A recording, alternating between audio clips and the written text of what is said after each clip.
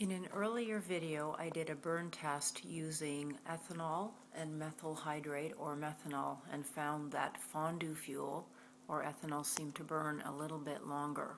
And I like that it had a colored flame rather than a colorless flame. So right now what I'm doing is I'm just checking that my actual cook setup will work with the fondue fuel as well as it's worked with methanol.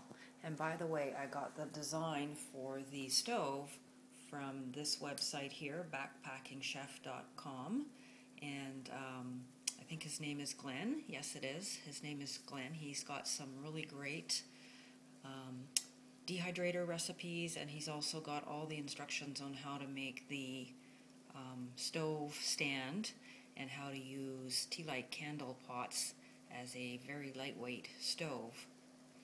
So here we are here, and this has probably been boiling for about 5 or 6 minutes, and you can see we've got the start of a rolling boil there, and I still have fuel left in the cup. So it seems to work very well. I think I'm going to bring that on my next backpacking trip rather than methanol.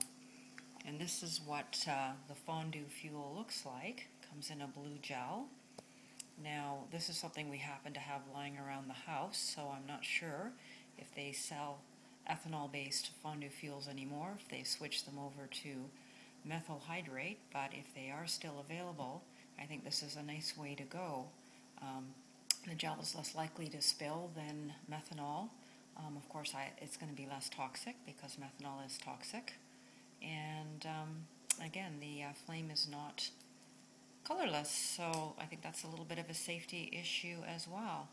And even though the container is a little bit bulky, it has a very nice safety cap. I don't know if I can do this one-handed very well, but anyway, it's got a nice little cap that's not going to come off easily, and then a very convenient pour spout that's just a very narrow tip, so it's very easy to make sure the gel goes where you want it to go. And back to my cook pot. The gel is still burning well.